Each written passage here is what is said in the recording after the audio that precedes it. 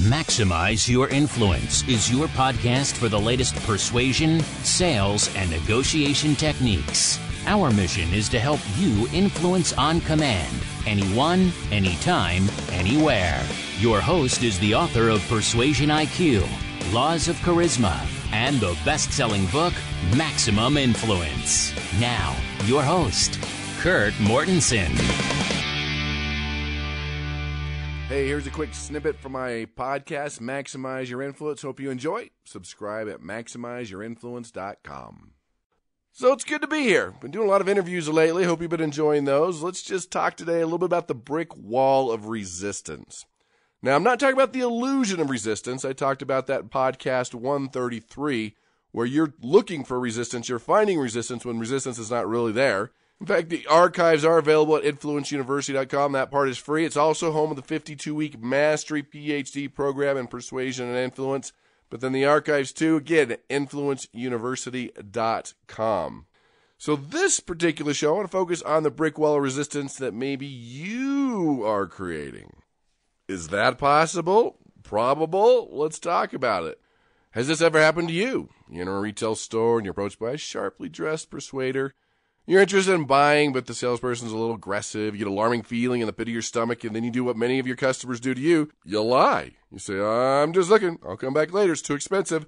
Have to talk to my spouse. What's really happening is I don't like this guy. I don't trust them. Something doesn't feel quite right. In the end, you never go back to the store. Just like I'm never going back to that hamburger place. But the challenge is that nobody knows. You'll never recommend it. Neither the store owner nor the persuader ever knows why. And this is a brick in what I call that brick wall of resistance. And it's a silent persuasion killer because most people will never say anything to you to alert you to the fact that they are feeling this way.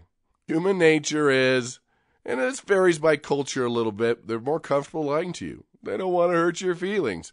They'll walk away and simply never deal with you again. The reason this obstacle is such a killer is because we don't even realize we're doing it. We are offending people and don't even know it. You may think you're being friendly or enthusiastic, but be careful.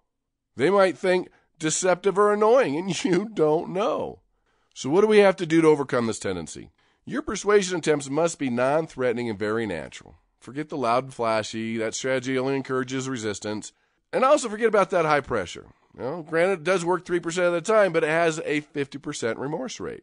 Because you know when people, and you felt this way too, have been pressured, bullied, or coerced into buying or doing anything, they have remorse, and they'll never do business with you again, right? They will call you out for tricking or manipulating or for selling or forcing them. They might even take it to extreme and not tell you, but they might badmouth you to all their friends and family, even the people they don't know. So with that, you might lose more than just one person. So just take this away. The moment people sense you're attempting to persuade them, even though they need it, want it, like it, can afford it, the brick wall increases in strength and size, and they will resist you.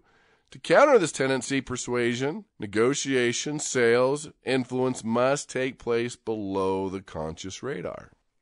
So your goal as a great persuader is to cultivate with that sixth sense when it comes to the push and pull aspect of persuasion. You must encourage without pushing, entice but don't ensnare. You have to sense and then predict based on knowledge, instinct, experience, and nonverbal cues what you do and how your audience responds. And with this sensitivity, which you can learn, there won't be any smacking headfirst into that brick wall of resistance.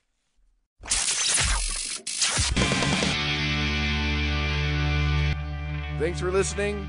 To listen to the rest of the podcast or subscribe, it's MaximizeYourInfluence.com.